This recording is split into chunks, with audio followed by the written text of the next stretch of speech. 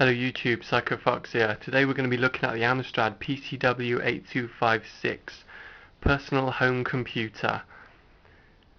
Now in the early 80s, Alan Sugar, the head of Amstrad, wanted to create a cheap and easy computer that you could use at home that would basically do everything that a typewriter could, plus a lot more, and wanted to do this at a reasonable price.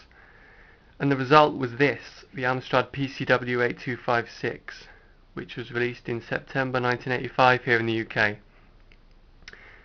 PCW stands for Personal Computer Word Processor, and this machine was sold at a pretty low price back then of £399 plus VAT.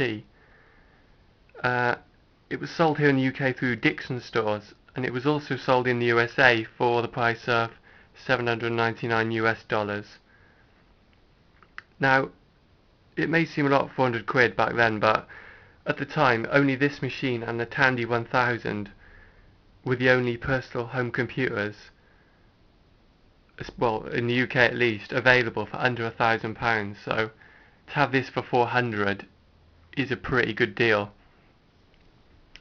Now, it was marketed alongside other Amstrad computers such as the CPC 464 and 6128, but these were chiefly used for playing games on. But this, the PCW, was more serious stuff really. This was for home word processing. So for your 400 quid, you got what we see here. You got the monitor, you got the keyboard, which plugs in through this little 4-pin DIN plug here into the side, and you got your dot matrix printer, which has ribbon cable and power cable, which plugs into the back of the monitor. You've also got operating system disk and manual. Right, the monitor is a 14-inch green screen monitor. The name 8256, signifies it's one of the 8000 series and has 256k of RAM. As you can see, this has got a second disk drive fitted. That's the standard one, A. That's B, and that gives us an extra 256k of RAM, effectively making this an 8512. Now, an 8512 was released a few months later with that second drive fitted as standard, but this is just an 8256 that has had the second drive fitted at some time, which at the time would have cost about 100 quid. You could get an internal RAM upgrade for 50 quid, or I think you could also get an external disk drive that would plug in the expansion slot on the rear of the monitor. So the disk drive takes 3-inch discs. The bottom drive, if fitted, which is here, has the ability to read double density discs, which will give you double the 180 kilobytes per side of a standard disk.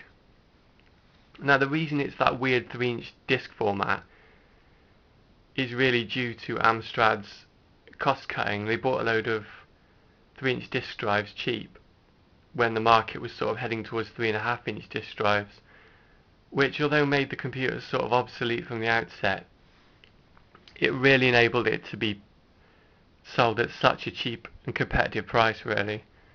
So I think it was a worthwhile move, although it did sort of doom the computer ultimately. Right, also bundled, I'll give you a quick shot of this earlier. Let's get in a bit closer. With the computer, you've got CPM Plus. Now that is the actual operating system of the computer. You'll need to use this to boot up any software. But you also got Locoscript, which is a standalone application. This will load on itself, on its own. That's really a word processing package, and I'll put a link below to a video by another YouTuber which shows Locoscript in action.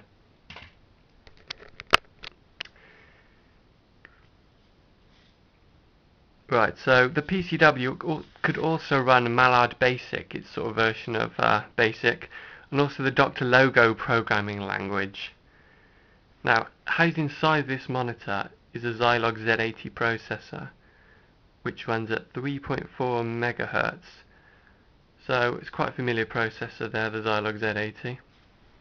Now there was a vast array of software and accessories available for this thing, including a mouse, which you see there, 3-button mouse, and that's the interface for the rear of the computer. I'll show you what that slots on in a minute. You could get a mouse, you could get a light pen, PC link cable, a device to link it to the TV, a Kempston joystick for games. I'd love one of them. Graphics packages, money management packages, plus, you may be surprised, over 200 games. Yes, actually games. This humble machine, intended solely for business use, has actually got some well-known conversions available for it, such as Last Ninja 2, Matchday 2, Head Over Heels, Batman, Leaderboard Golf. What else have we got? Tetris, Space Invaders. So there's Head Over Heels there, and Tetris there for you. I've got videos of these on my channel, gameplay videos, if you're interested. Many of these games are just direct ports of Amstrad CPC titles, but just display as monochrome on the green screen. And I was lucky enough to be bought one of these for Christmas back in 1988, because I just started secondary school. That's sort of high school to US viewers. So it was really intended for schoolwork, but when I found out you could actually get games for this thing, I was just blown away. And I bought a few, and I'm actively collecting games for this system. I must have got about 30 out of the 200, so I'm actively collecting games for this system at the moment. And sort of, I suppose, looking to go for a full collection of ultimately, but they're so hard to find these days that it'll be a slow process. So let's come in for a closer look at the machine. Okay, you've got your standard QWERTY keyboard there. Nothing much to see there.